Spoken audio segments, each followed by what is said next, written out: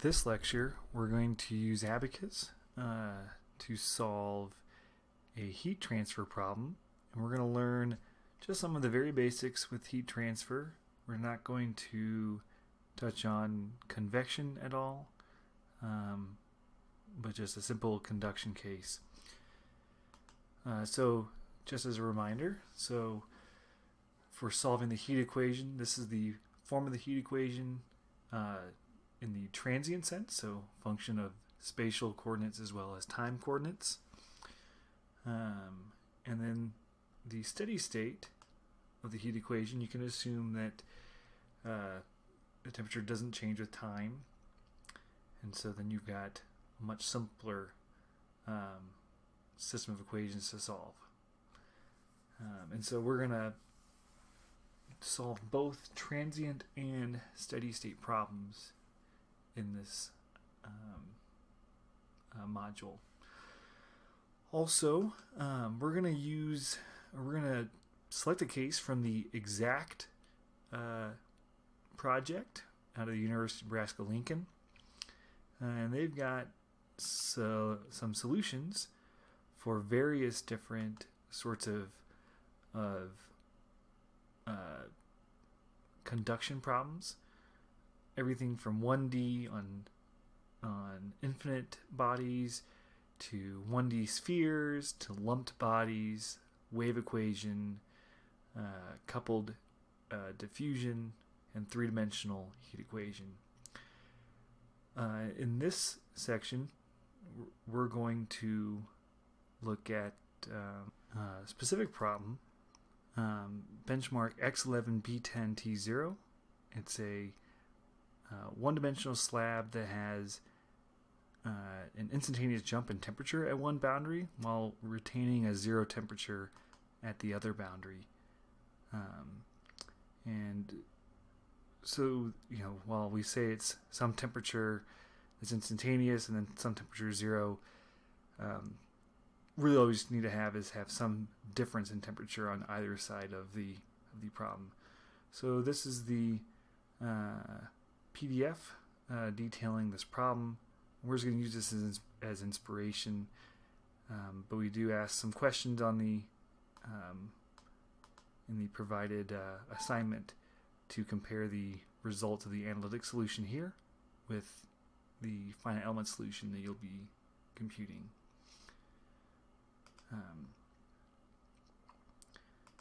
So we're going to go ahead and open up Abaqus. Okay, and now that we've opened up Abaqus, we're going to go ahead and create a new model database with standard explicit. And we're going to just fix our my toolbar here.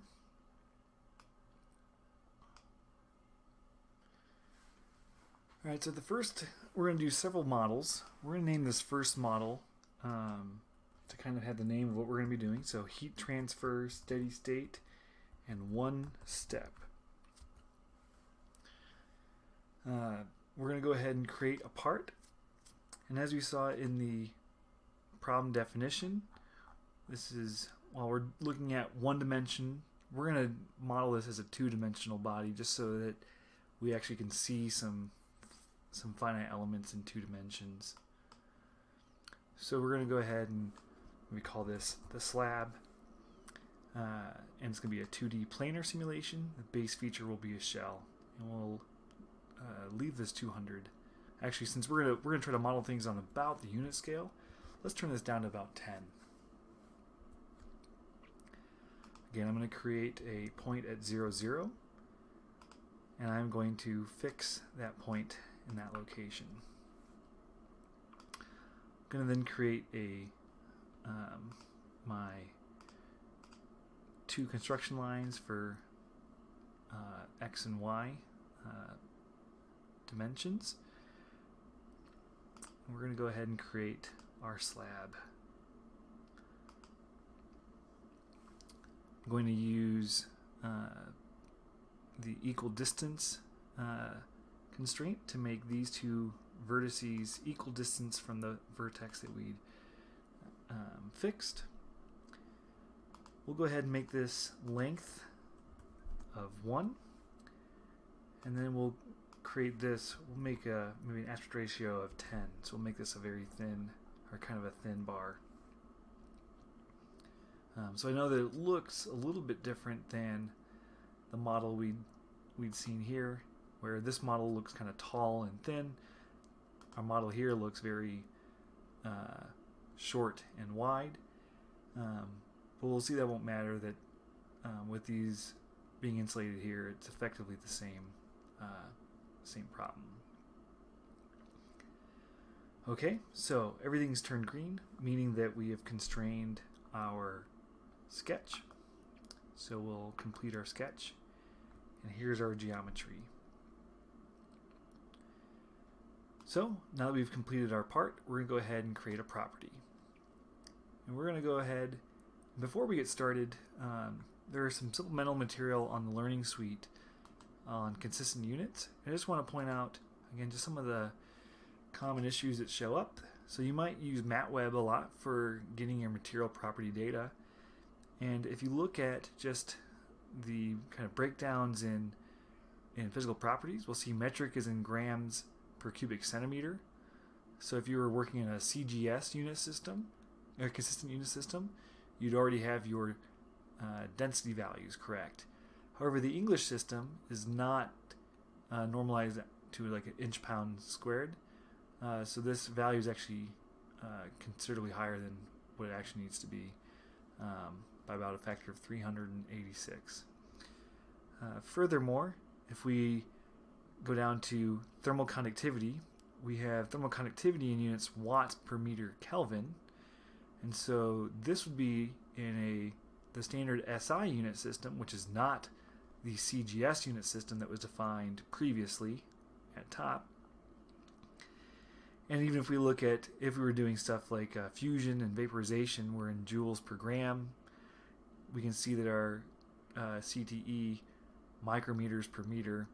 If we look at our English systems, we have all of our thermal units are in BTUs, or British thermal units, inches and hours and square feet. And so there's actually a considerable amount of conversion you'll need to do to get the English system into a consistent unit system. So this is just a warning that, again, most professional CAE applications are agnostic to your unit system, and they require the analyst to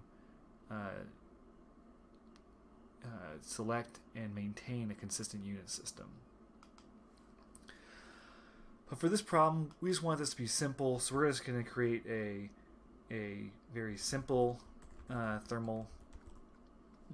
So we'll call this alpha 1.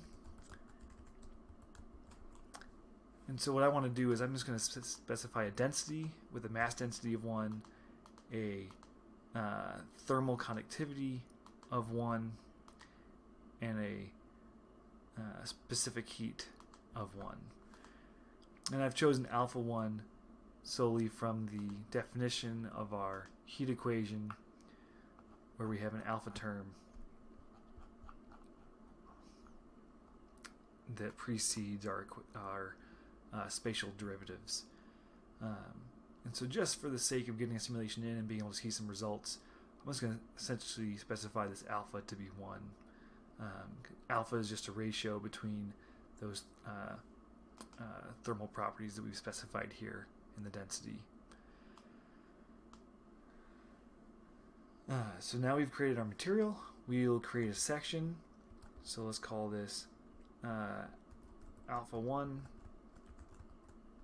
section.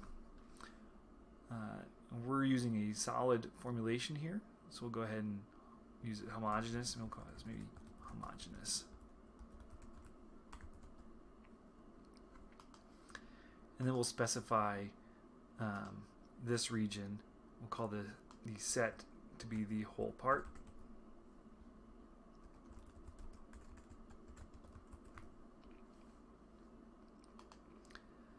And select our section.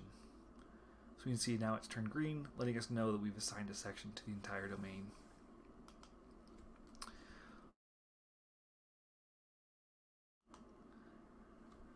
And we'll go ahead and make an instance of that slab, and we can see that we've now applied our global coordinate system.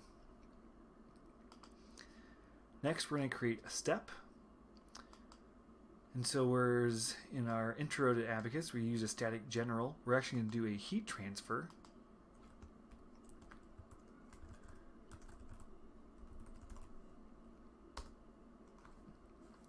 And so the default is for transient, but we're going to go ahead and set this to be steady state. And just note that this is an important point, but the load variation with time has been changed to ramp linearly over the step. And we'll talk about what that means when we get to the load conditions later. So we're going to solve this in a single step. So we're going to solve to a time period of 1. And again, it says time period, but in steady state, this is really like a pseudo time. That's an important point to remember when we do a transient simulation. And we'll take the defaults everywhere else. Okay, now a few things is we'd like to, for the sake of being able to compare our results here to the results from the exact problem set where they select points at various locations along the width or along the length. So they pick at every quarter, so 0, 0.25, 0.5, 0.75, and 1 over the length. They've got then essentially temperature profiles or histories for those points. And so we want to pick out points on our geometry at those exact same locations, kind of probe locations. But you can see we don't really have probe locations here. One thing you could do is you could create a mesh and then try to pick out nodes that lie close to those points. But maybe what we want to do is we want to actually have very fine control over where our probes are going to be. And the way to do that is to create geometry and create sets of those geometries and then request output on those sets. So the first thing I'm going to do is maybe I want to have some line running straight down the middle of X. And so we'll go ahead and we'll choose to partition a line between 2 points. Oops, sorry, we need to be in our part module to do this. So a straight line between 2 points. So we'll pick the the midpoint of this curve and the midpoint of this curve and create this partition. And one thing we'll notice is if we go back to property, Abaqus is smart enough to recall or to recognize that the new geometries we've made are really part of that original set that we've defined. Okay, now the next thing we need to do is select points along this at those intervals. So we already have points at intervals x is 0 and x is 1, but we need points at 0.25, 0.5, and 0.75. So I'm going to choose to partition an edge by a parameter. So I'm going to choose this edge, and then the normalized parameter along its length essentially, so about 50% or exactly 50% along this curve, and the direction being from right to left here. Create this partition, and we can see we've created a vertex. We'll see that show up also in our model tree under features, our face partition, and our edge partition. We're going to do another partitioning now of each of these 2 edges that we've created, and again halfway along those, and so those would be globally 0.25 and 0.75. We can see we've created those points in the geometry there. So again, we've now got 3 internal points. In these points, with Abaqus's meshing algorithm, it'll require a node to fall on these points. And so it's kind of defining our mesh, and so we'll have a nodal value at exactly those points that we can query. And so maybe now what we want to do is we also perhaps want to get a let's go ahead and get our history output. So if we create a new history output, let's maybe call this x0, and we'll see that we haven't quite done everything we need to do yet. But we'll say continue, and it asks us, where would you like your history to be on? And what we're going to choose, we want a set. But you can see we don't have a set defined for our locations. So we're going to open up Tools, Set, Manager, and we're going to create our sets. So we're going to create one that's called X0, and we're going to pick the geometry associated, which is a vertex associated with x equals 0. Actually, maybe we'll rename this, see if we can put an equal sign in there. We'll create another one called x equals 0, and I'm going to use p for point, as Abaqus won't allow me to put a decimal point in there. So 0.25. We'll select this point. We'll choose another point, x equals 0, p50. We'll pick this middle point, create another set, x equals 0.75. Select this point here. And lastly, x equals 1. And we'll choose this final point over there. And so now what we can see is we can select those individual points if we choose. So we'll go ahead and we'll create one history output for x equals 0. And the question we have is, what do we want for output? Well, let's go ahead and get out nodal temperature. And while we know that x equals 0, it might be nice to actually explicitly print out the coordinates in the x dimension in our global coordinate system. So we're actually going to have it save out the x value, which we know to be 0, but this will be useful for post-processing. Also note that we chose the output frequency to be every one solution increment or solver increment. We'll rename this history output to be consistent x equals 0. We'll create another one, x equals 0.25. And again, choose our set to be x equals 0.25, nodal temperature, and output coordinate 1. Also, so there was a lot of clicking I did there. I could have easily chosen to copy, and I could just simply copy, rename, and then edit. And so now it's kept the outputs I've requested, and I can just change the set of which I'm outputting from. And it saves me a few clicks, especially when you kind of batch these up. 0.75, copy again, x equals 1, and modify them here.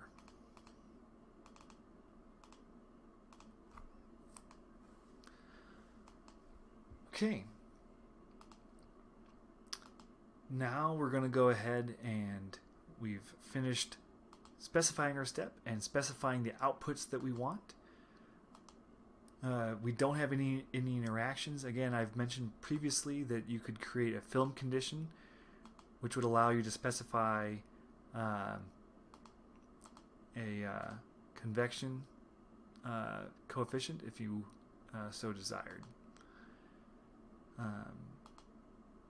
But again, yeah, so a surface film condition, you could choose your surface and you could apply a convection coefficient over that. And so here's where you would put those, enter those values in. But again, we're not going to do that. One thing I did forget to mention is we need to modify one thing in our model. So if we double click on our model, we need to specify an absolute 0 temperature. And so one of the things that you'll notice is that if we were to specify this to be temperature of 0, and then if we were to use the actual values that we're going to change the boundaries to be 1 and 0, just due to numerical accuracy issues, Abaqus can accidentally find negative absolute temperatures and will crash Abaqus. And so if we were to choose this to be, say, 0 Kelvin, it would be important for us to choose values that aren't, where none of them are actually 0 Kelvin or 0 absolute. So maybe we would choose 2 and 1, or 274.15 and 273.15. Instead, I'm going to go ahead and choose to say that we're maybe in the Celsius is kind of what we're is kind of our base. And so negative 273.15 Kelvin, or excuse me, Celsius is equal to absolute zero.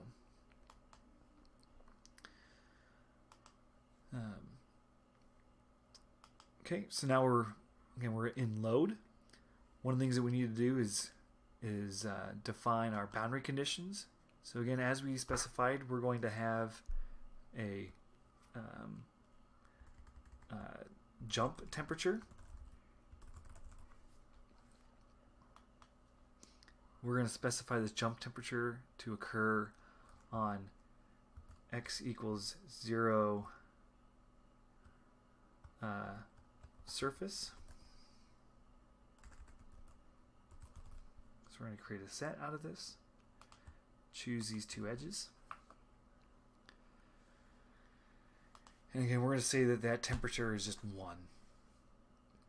Note that our amplitude here is ramp. We chose to do this in steady state, and there is, we could force an immediate jump if we had done a tabular. We could choose at time 0, the amplitude is 1. However, then at the end of our simulation, which is pseudo time of 1, our amplitude would still be 1, and this would be this absolute jump, and there would be no variation then essentially in our load case from 0 to 1. And so our initial solve would be the same.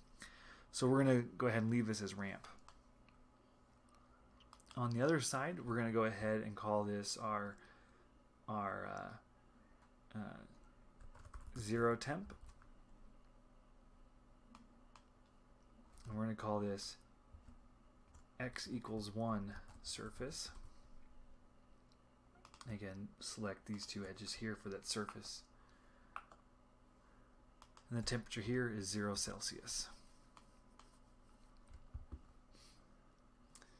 The last thing we need to do is that we haven't defined what the initial temperature is. We could have an initial temperature that's some arbitrary function, maybe sinusoidal. We could have the initial temperature on the interior could be 0 Kelvin. The initial temperature could be 100 degrees Celsius. What we're going to actually do here is that, again, it's a jump temperature, so it's discontinuous here on this line. Everything else starts off at time 0. So let's go ahead, or at time 0 is 0. So we're going to choose in the initial step to specify a temperature predefined field. And again, we'll define the let's see if we can unselect. I'm not sure that we'll be able to because it's the whole field. So we should actually just be able to choose our set, which is the whole part.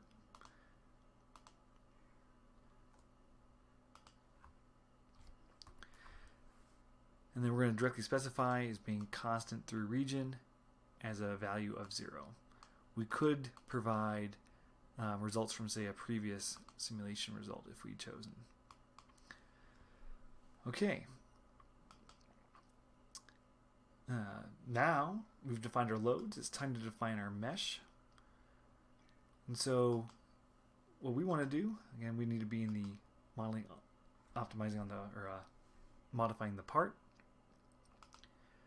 We could choose to mesh this geometry with triangles, and actually one of the questions that we ask in the assignment is to evaluate and compare a triangle mesh to a quadrilateral mesh.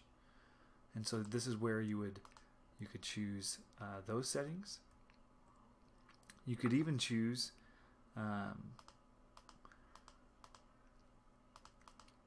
to have one region be triangles in this case and the other region be quads. But for this demo, we're just going to choose the entire geometry to be a structured quad mesh. And we want to specify maybe to have our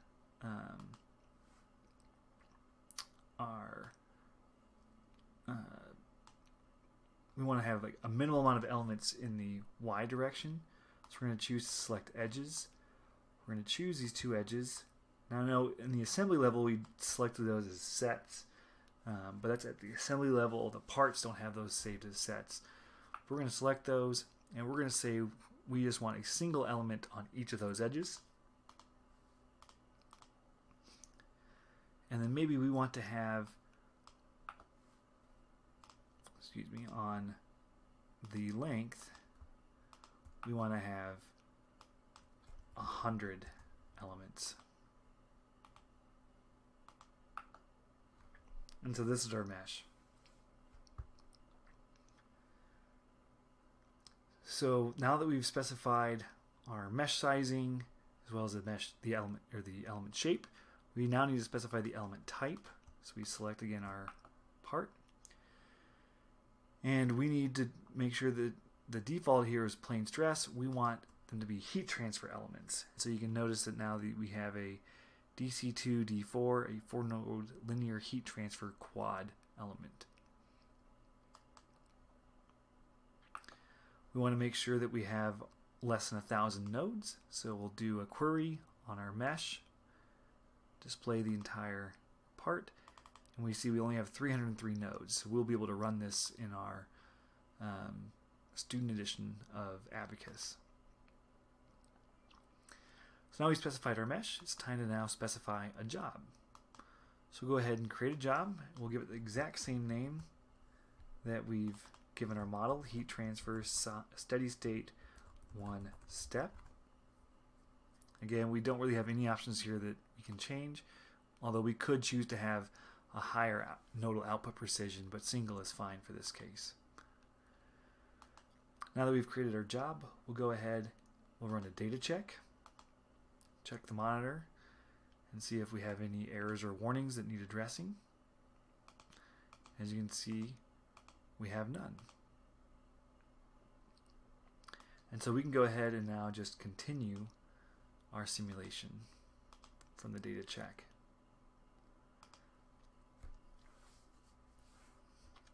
Okay, and our simulation has completed. We can go ahead and plot. We need to make sure, so right now the plotted primary variable is grad T, and we again want nodal temperatures. We know that the values are going to change from 0 to 1, the maximum value principle from the heat equation. So I really don't care to look at what these values are. Right now they're just kind of annoying.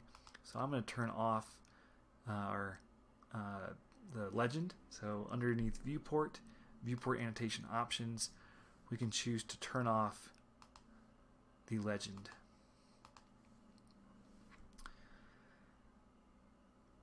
Okay, so now we want to say get out the actual values along that bar. So we can choose to create XY data, use as a source the history output, and then we can select pretty much all the variables that we'd asked for in our history output. Maybe we just want to go ahead and save all of those as is to our session. So we'll say as is. If we look at our XY data manager, we can see those have shown up here. And we can plot, say, nodal temperature at a given point. So if we go ahead and say, I want to know the temperature at x equals 0.50, we can plot that.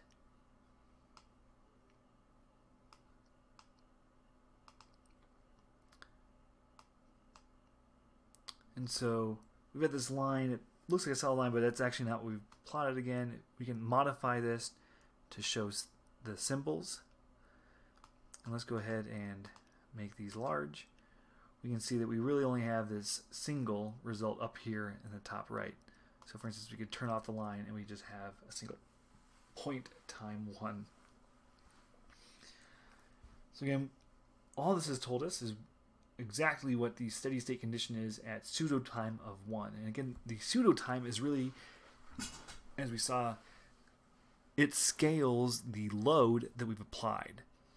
And so we'll see what that means in our very next simulation. Okay, so let's go ahead and for now we'll just go ahead and delete all of these results. We'll come back to our plot. We're going to go ahead and save our Abaqus session. Let's call this maybe thermal study.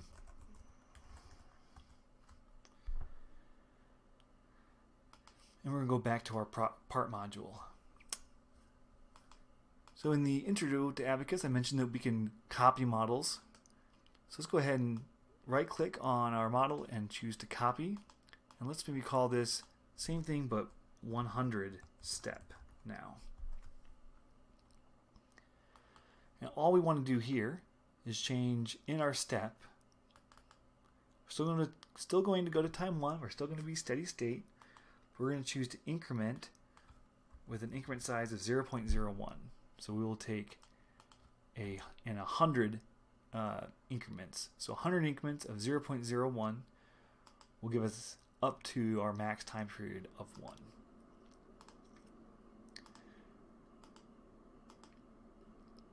And we'll go ahead and create a job for this one now. Heat transfer steady state 100 step.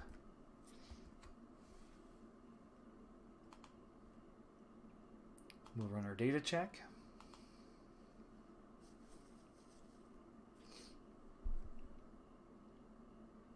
And again, no errors, no warnings. We will continue our simulation.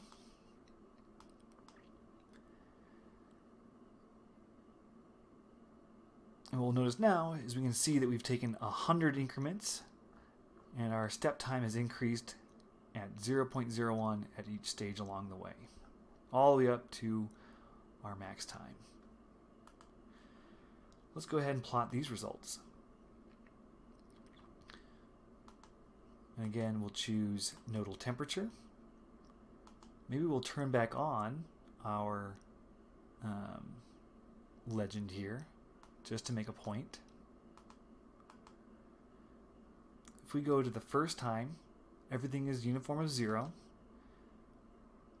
And now we see that our max nodal temperature is 0.01. And so this is maybe a question that I thought we'd specified a jump temperature of 1 degree.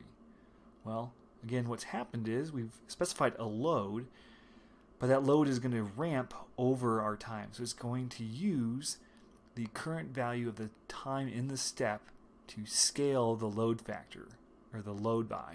So a load of 1 gets scaled by our current time, step time, which is 0.01, which gives us that load on that edge of 0.01. And as we step through, we can see that that clearly is what's going on here. So I'm going to turn back off the legend.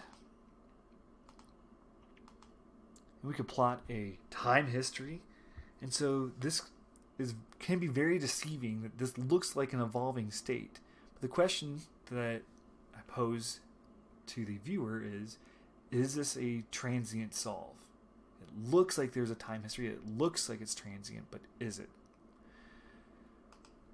Well, so let's just do one quick thing. Let's go ahead and create some XY data again on our history output. Let's choose at x equals 0.5. And let's just go ahead and straight plot that.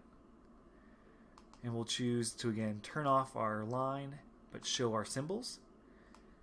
Again, we see just a bunch of single points that move up in a linear line from 0 all the way up to 1.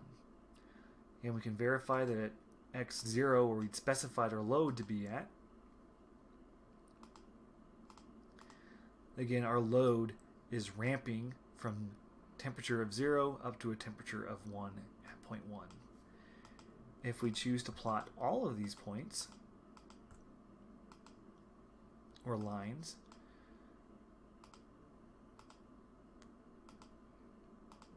we can see again we have several linear lines that advance from the beginning of the simulation to the end of the simulation. So at any given time step, we can then show out what our temperature distribution is as a function of x at a given time.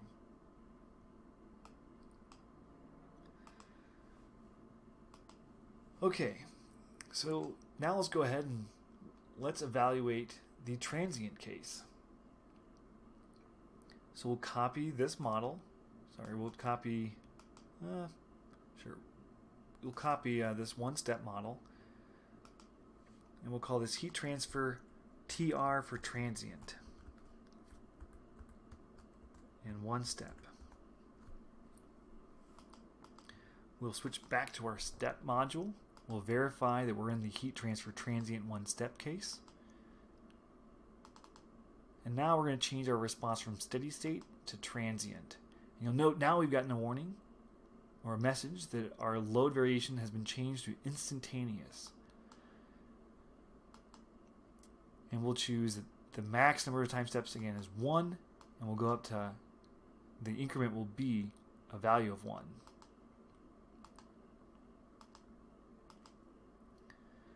And so let's just go back and look at our load that we'd specified. If we look at the jump temperature, we'll see that now the amplitude has changed from being ramp to instantaneous. Now we could again ramp it if we chose by again selecting tabular, and we could say choose to ramp from time 0, an amplitude of 0 to a time of 1 to an amplitude of 1. And one of the things that's subtle now is now time is actually physical time. I know we chose a dummy material with a dummy alpha, but now time is no longer a pseudo time that scales something. It's a literal time. And so a load like this amplitude would be in real time. At time at 0 seconds, there would be 0 degrees. And at time 0.5, there would be an amplitude of 0.5 degrees on this boundary.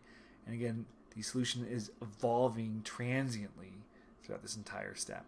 But we're going to cancel this because we don't want this. We want an instantaneous jump temperature. All right, let's go back to our job. We'll create a new one for this. Heat transfer transient, one step. I encourage you to think about what the solution might look like. We'll run our data check.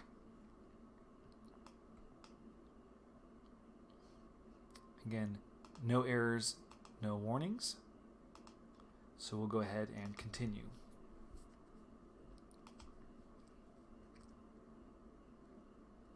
Okay, our simulation has completed. Let's look at the results.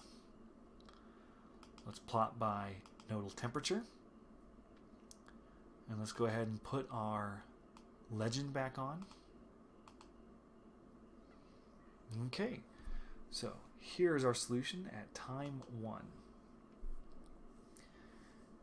And so by choosing our alpha, you can see that we've got heat has pretty well propagated throughout this entire part.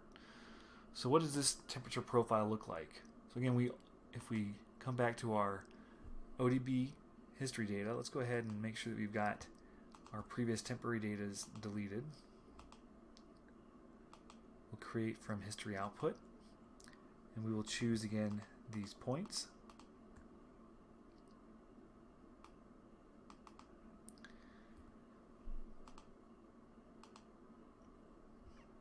And we'll go ahead and we will, if we look at these again, we'll notice that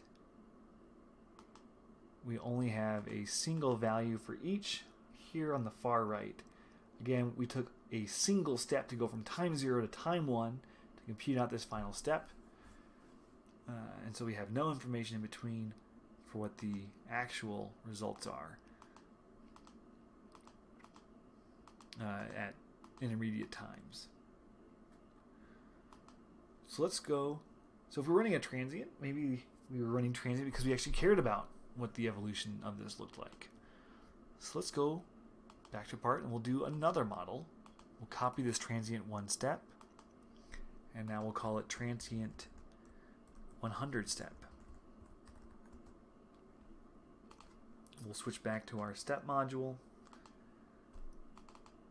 We'll edit this, and now let's take 100 increments. where each step size is 0.01.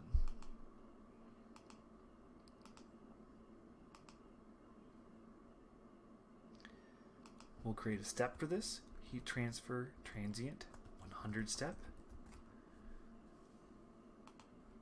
And we're just going to go straight to submitting.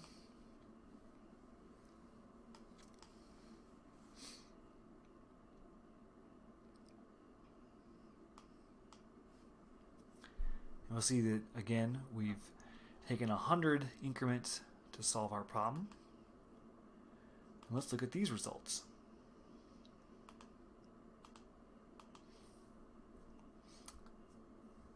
So now we see nodal temperature distribution that matched our previous simulation.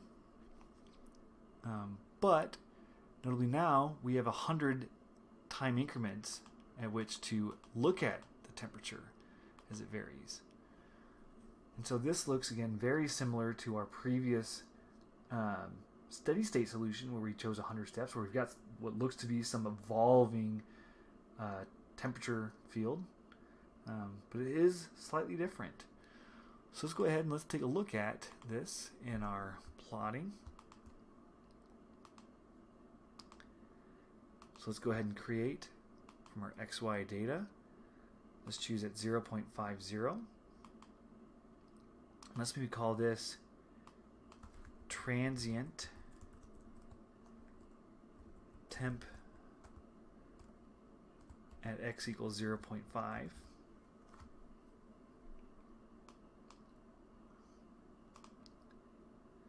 And now this should be clear that now we see we've got a line that we've not yet seen before. If we choose to plot symbols for this to verify the points at which we've extracted data out, we see this is unlike any of the other curves that we've created. And we can compare this in our session to the steady state 100 step by switching over there, creating history output.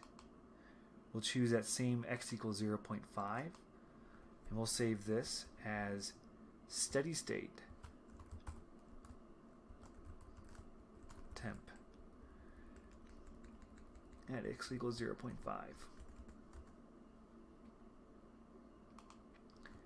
And if we select both of these and choose to plot both, we'll see now the big key difference in our simulations here. So again, one case was evolving the problem as if it was at steady state, whereas in the other case we've been evolving it transiently throughout.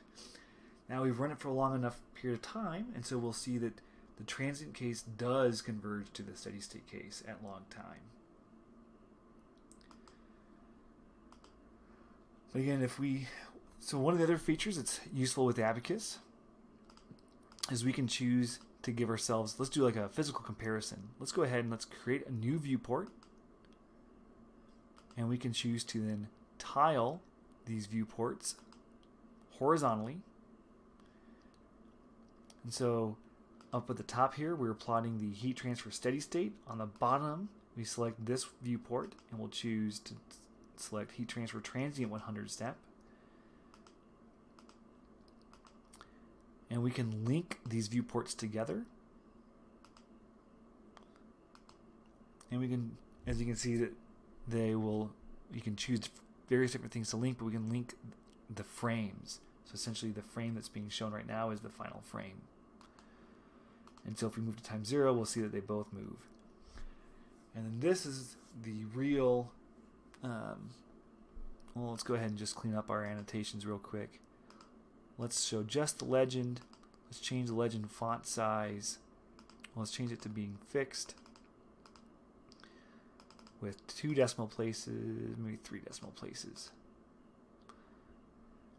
And a font size that's a bit smaller.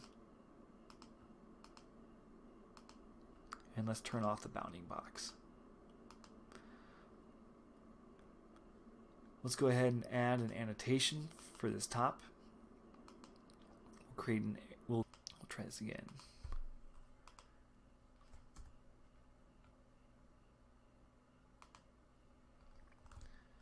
Steady state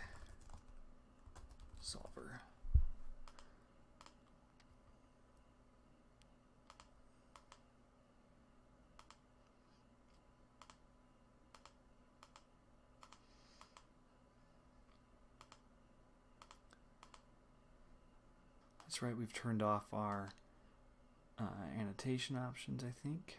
Show text and arrows. There we go. And we'll create an annotation in this one. Text. And this is transient solver.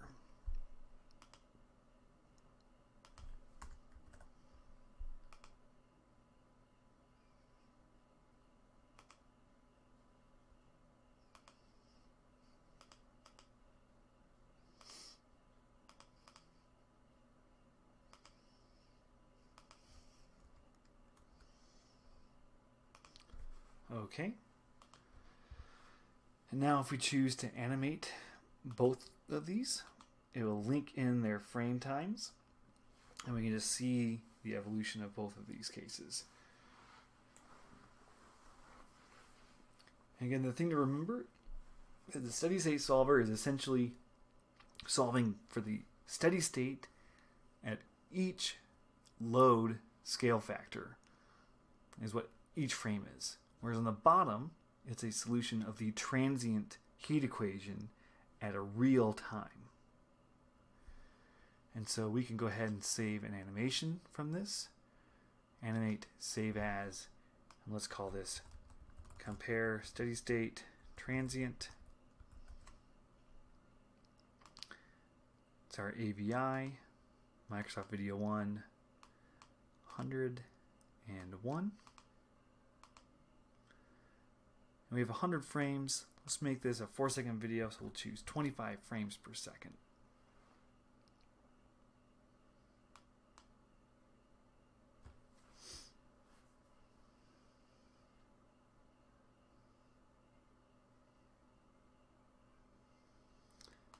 Okay.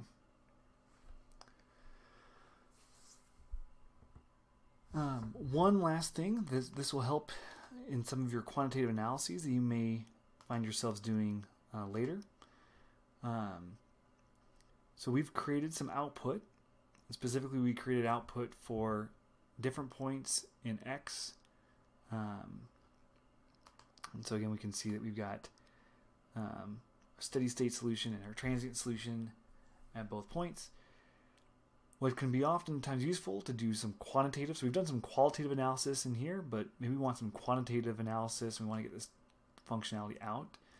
We could use the Python API, which we may discuss in a future lecture. We're not going to do that here.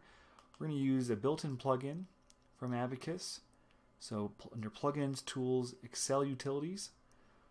So if you've created XY data, you can choose those to then export to Excel. On the flip side, you could also import from Excel into Abaqus. So say you've got, if you had some solution or experimental data and you want to be able to compare your solution, your simulation data to your experimental data, you could do that via here, but we're going to go ahead and hit OK. And an important thing in this is you do need to have Excel installed on your PC for this functionality to work. Abaqus does not come with a built-in Excel capability. So Abaqus has exported this now to an Excel, and what it's done is it hasn't really helped us out here much at all. But if we insert a row, we can kind of tell that here what we've got some sort of time. And so it's X and Y and X and Y. So each of your data sets is 2 columns and then just concatenated along. So now we've got temperature.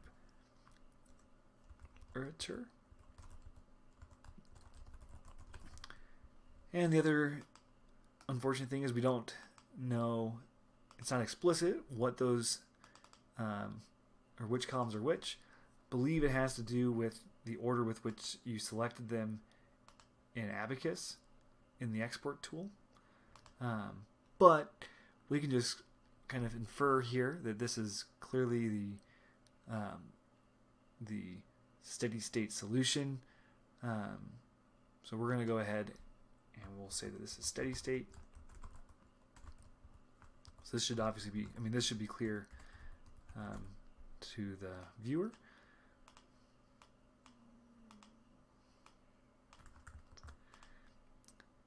And then if we wanted to, we could have maybe an additional column that's variation,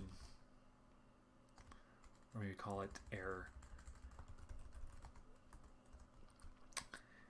So now the question is, say we'd been using the transient solution or transient solver to try to get ourselves to a steady state solution.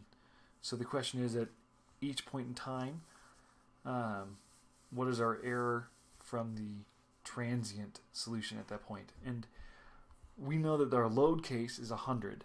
And so we're actually, instead of comparing this value to this value, we need to compare this value to our actual solution of the steady state with that load case, which is 0.5.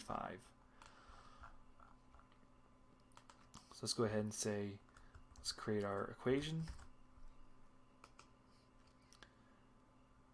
So let's do actual minus observed.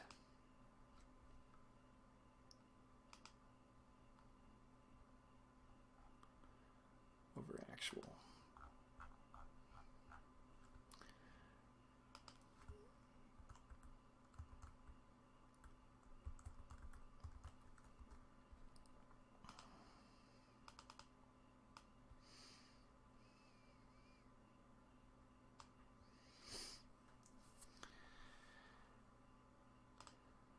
And so what we can see here is that as we evolve in time, we get closer and closer to converging to the actual solution. If we increase our decimal placing out, we can see that we've gotten close to, but not exactly to, our exact solution. And so a question for the reader is, or for the viewer, how long do you have to run the transient solver to get exactly the steady state solve? Think about that for a moment. And we may include this as a thought question on the assignment. All right, that concludes our session here today, covering heat transfer in Abaqus. I do recommend that you go ahead now and play around. We've done like this one-dimensional case, but create various different cases. You might want to stick in 2 dimensions as much as possible, but do some unique load cases and see if you can figure out how to apply convection coefficients. You might even come back to the exact tool, and there's multiple different examples here that you could test out, as well as there's even a few or similar 3-dimensional cases that you could try off. So a piecewise internal heating with some convection cooling, or this one's kind of a fun one, insulated boundaries and a piecewise initial condition. So you've got some initial condition in here and then insulated boundaries off here. And go ahead and compare your finite element solution to the analytic solutions and to these into their traces out. So, all right. Well, I hope you found this session to be informative and maybe inspiring.